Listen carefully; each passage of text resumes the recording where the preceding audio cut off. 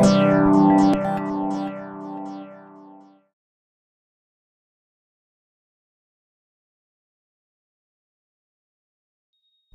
induce this hypoxic encephalopathy ischemia model, postnatal day 7 Sprague-Dawley rat pups undergo microsurgery and left common carotid artery ligation.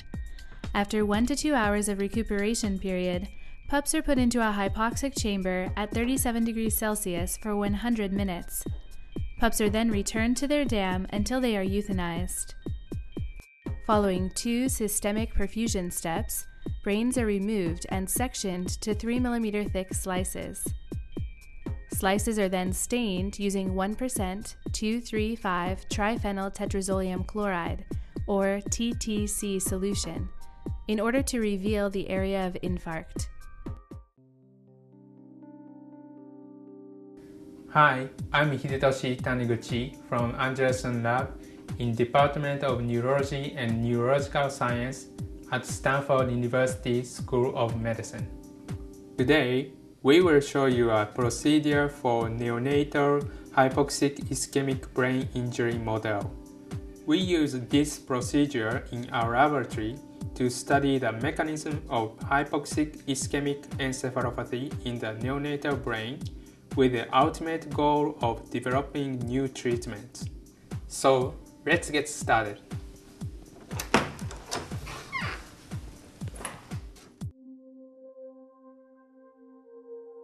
To begin the procedure, fully anesthetize a postnatal day 7 Sprague-Dawley rat pup with isoflurane.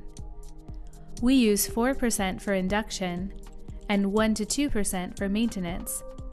After a few minutes, perform a toe pinch test to ensure the pup is anesthetized. Then sterilize the pup's neck using cotton-tipped applicators to apply 10% povidone iodine, followed by 70% isopropyl alcohol.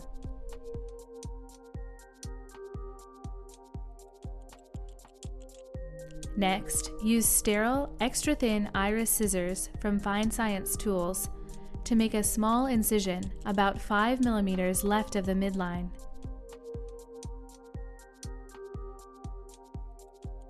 Expose the left common carotid artery, or CCA, via blunt dissection. Make sure to remove the connective tissue and the vagus nerve, which may entangle the CCA. Then use a 5-0 silk suture from Ethicon to ligate the CCA.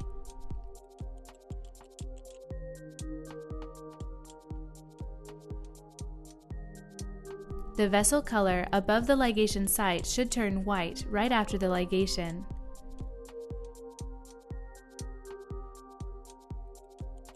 After ligation, close the incision with cyanoacrylate adhesive and cover with tape.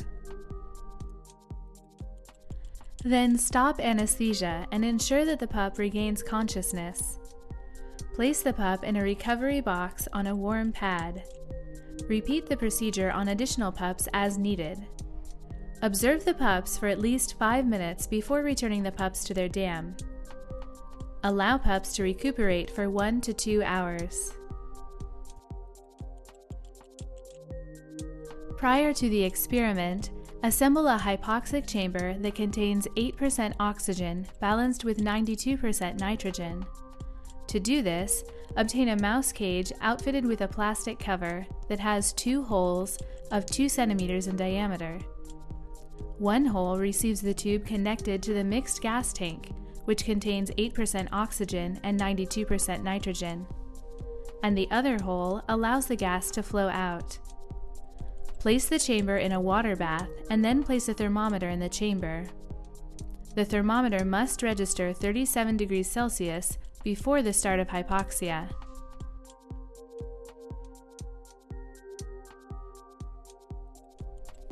Once the pups have recuperated, place them in the hypoxic chamber for 100 minutes at 37 degrees Celsius.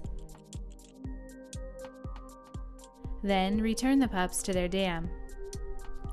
24 hours after the end of hypoxia, euthanize the pups by deep anesthesia with isoflurane. Next, perfuse intracardially via the left ventricle using cold normal saline, followed by a solution of cold 1% TTC in PBS. TTC is light sensitive and must be kept protected from light. After the perfusion step, place the head on ice for 1 to 2 minutes and then expose the brain.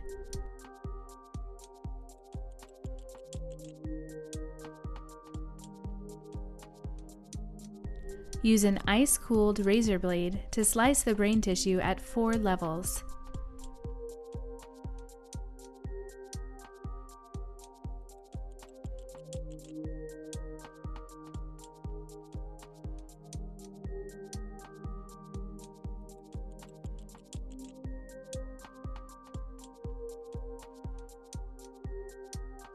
Use a spatula to scoop out the brain slices and immerse the brain slices in the TTC solution.